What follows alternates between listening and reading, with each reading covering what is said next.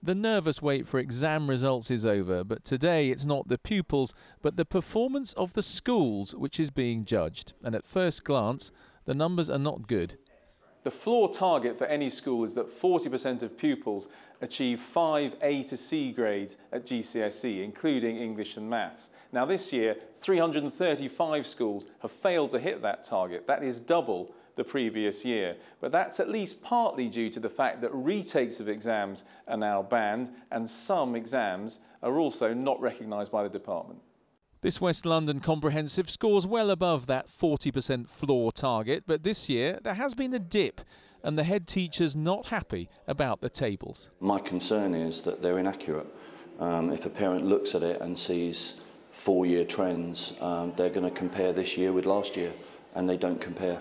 You're comparing different criteria completely. So that worries me that some parents will understand it, but not all parents. Some of England's top private schools are fuming, places like Eton and Harrow, which adopted the international GCSE, only to have the Department of Education discount that exam.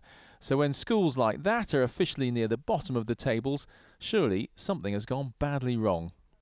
I think it's very helpful for families and students to have the figures, to know how their school has been doing. And of course you can compare school with school in the 2014 results table. But if you make that comparison, if you have a school who, for instance, pursued the IGCSE, they're scoring incredibly badly. They might still be a good school. That's why I say it's unfair to make the comparison this year. Well, schools received guidance on how this year's league tables were going to be formed. And it's right, we have been reforming the GCSE content, making sure that the GCSEs are more academically rigorous.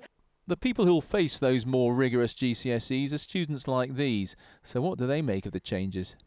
Where the exams were probably easier a few years ago, I think everyone should have like a fair chance. I have like this younger brother at home, and he's in year 9, which means he's just going to do the new GCSE, which is really unfair, because it means that I won't be able to help him. More rigorous exams with accurate performance tables. That is the aim, but you can forget about it for this year.